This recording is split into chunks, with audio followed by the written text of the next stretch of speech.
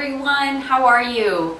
I'm sorry it's taken me so long to get this update out. I know a lot of you have been contacting me, sending emails, commenting, asking how I'm doing, so I just wanted to say thank you for that. And I'm sorry it took me so long to get an update out to you.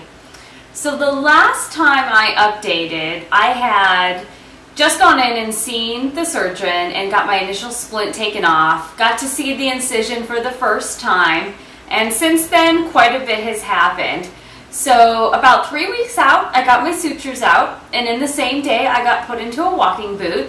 Everything was proceeding really well. I didn't think that there were, I was really optimistic that everything was going in the right direction until about a week and a half out in the walking boot, where I noticed that the incision just wasn't closing up in one particular area. There was persistent rubbing from the boot right on the back of that incision in one particular spot that was about 2 inches long, and it just wasn't allowing that incision to close the way I thought it should be closing. So finally, just this past Friday, I made an appointment and went in to see the surgeon, and it in fact was what I thought, that an infection had formed beneath the skin right in that area. It was just that non-stop rubbing from the boot that kept it open for so many weeks that just allowed the infection to get in.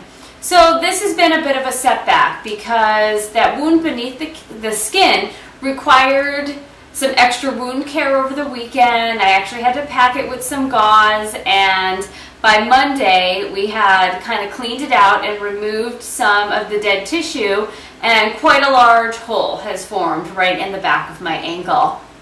I began working with a wound specialist on Monday to do some more advanced treatments to get it to close as quickly as possible. The surgeon said that right now the infection is very superficial, but if we're not aggressive with it, the risks are too high that it can move down into the tendon, and that would be a really bad thing.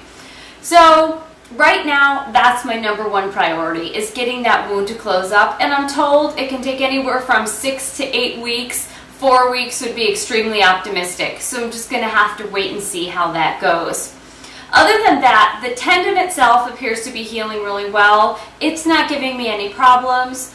Prior to having this issue beginning last week, physical therapy was going well, everything was advancing well, but unfortunately that's been put on hold until we can manage the problem with the incision.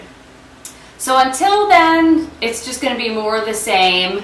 But I'll keep you guys updated as I know more, as I get some information. I will, again, see the doctor at the start of next week on Monday and figure out how I'm healing and how it's doing. So until then, thanks for thinking about me, and we'll talk to you guys soon.